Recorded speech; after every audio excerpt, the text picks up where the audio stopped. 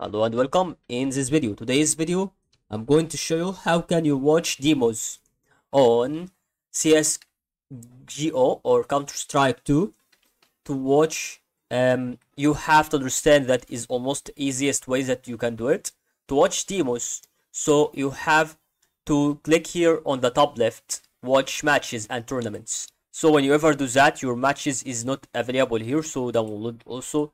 So you are not able to find your ranked competitive matches. Your recent ranked competition matches will be shown here. So also you have to see that it's about to tab for your matches that is already about to have it.